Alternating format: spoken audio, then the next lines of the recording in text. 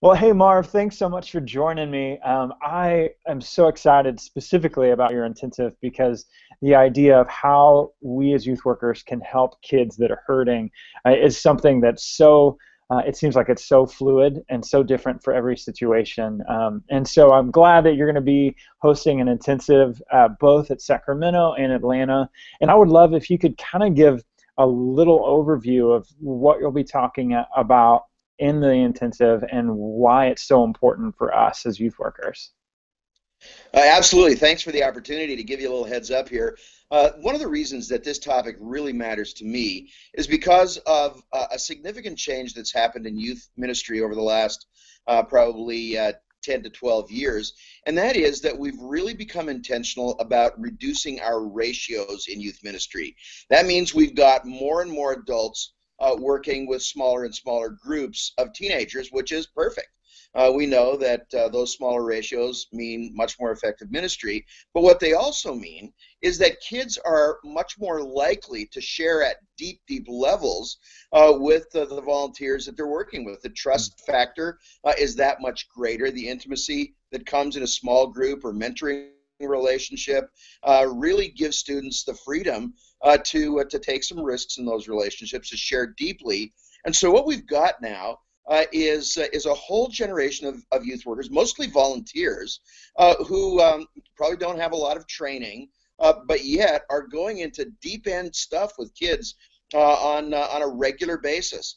And so the spirit of this intensive is to come alongside those volunteers. Not a ton of theological or counseling training, and yet the responsibility for hearing the stories of all these kids who are struggling with family stuff, with behaviors, with relational issues, and we know that on that front things are getting more complicated as well.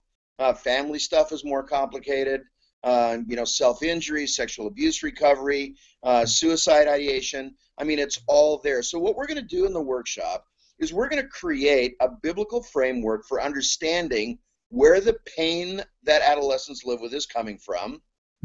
So where's all this pain rooted? And then what's the appropriate response? And I'll give you a little clue right here.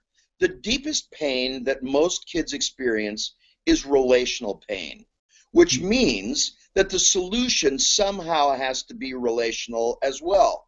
And the great news is that not only can we offer them a relationship that's trustworthy and confidential and safe, but we can point them to a relationship with the ultimate healer who can actually bring long-term resolution to a lot of this painful stuff that they're living with. So we're basically going to talk about how we as youth workers can be Christ's ambassadors, can be his voice in the lives of kids, and how we can point them to him, not in a simplistic, cliched kind of 3 steps to victory kind of way, but with a deep understanding of what's actually going on in their lives and an appropriate response in terms of their involvement in community, their involvement with a caring adult, and ultimately their involvement with Christ. So it's going to be practical. It's going to be fast-moving. We've got lots to cover. I'm thrilled to be there. Can't wait to be both in Sacramento and Atlanta to meet with the frontline youth workers that are making a difference in this generation.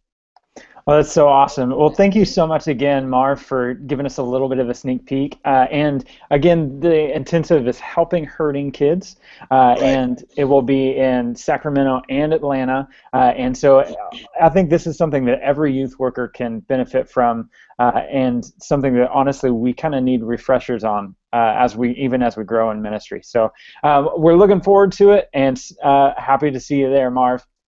All right, looking forward to being there. See ya. Bye-bye.